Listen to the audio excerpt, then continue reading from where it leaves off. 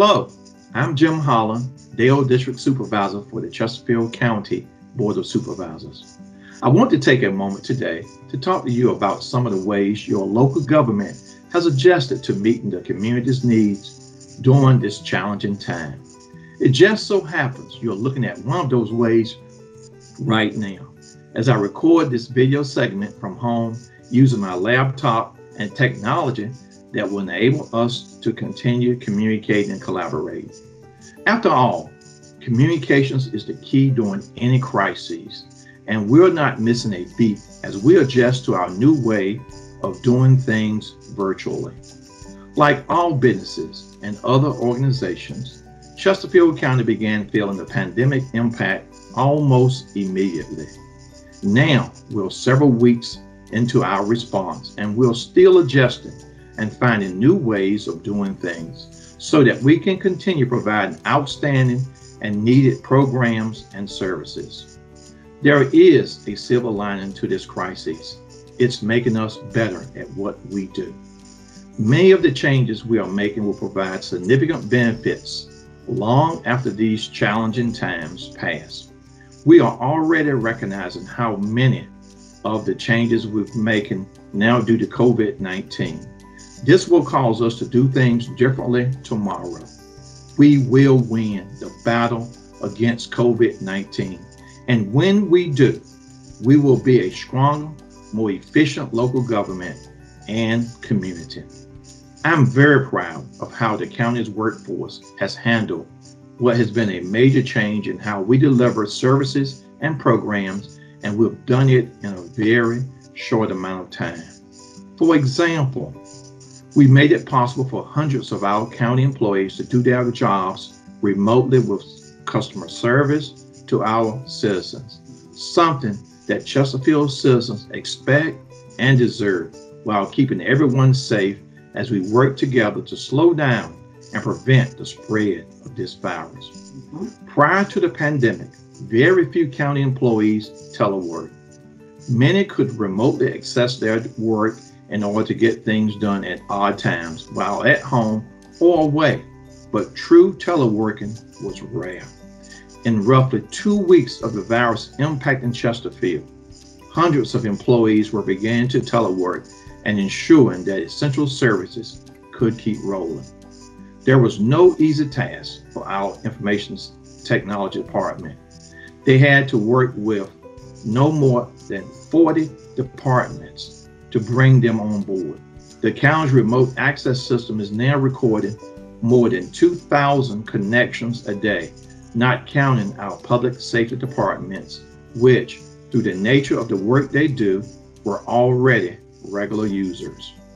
We've also created 14 virtual call centers. Yes, that's 14, allowing departments to continue meeting customer needs at a safe distance.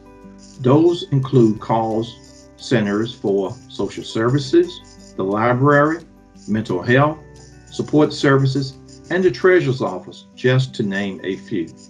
For the first time, we're also operating a virtual emergency operations center charged with managing the county's day-to-day response to the pandemic. Prior to now, an EOC activation would have taken place in a very large room and involved the physical presence of many county departments.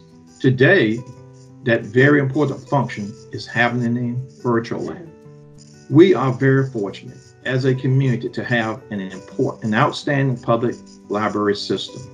And our public library staff didn't hesitate to figure out new ways to continue providing services once the doors had to be locked on all county facilities. Now, hundreds of library patrons every day are making use of a new curbside pickup service among the library branches. Library services available online have also picked up considerably. Materials available electronically are greatly supporting educational efforts that continue virtually.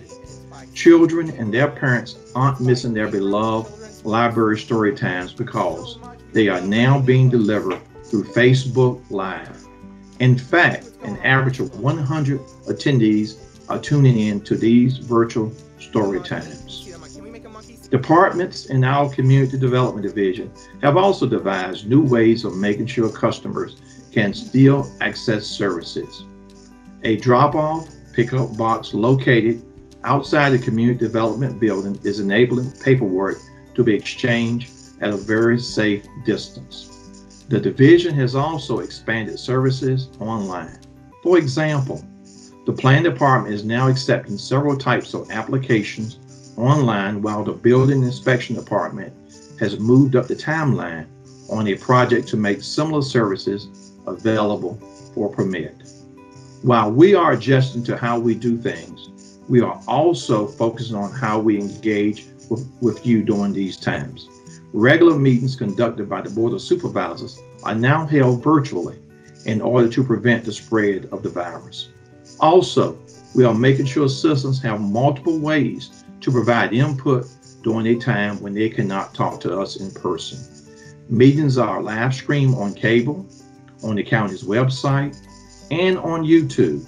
Citizens who want to make comments on unscheduled matters can do so through an online form or call in with their input.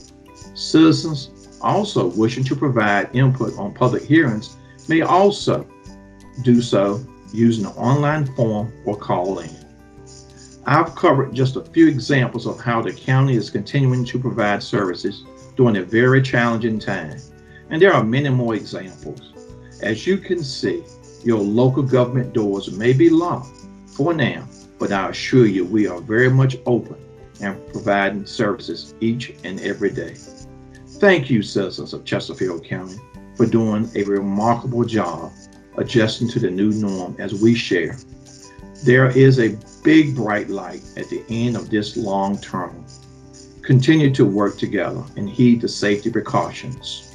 On behalf of the entire Chesterfield County Board of Supervisors, God bless you, God bless Chesterfield County, and stay safe.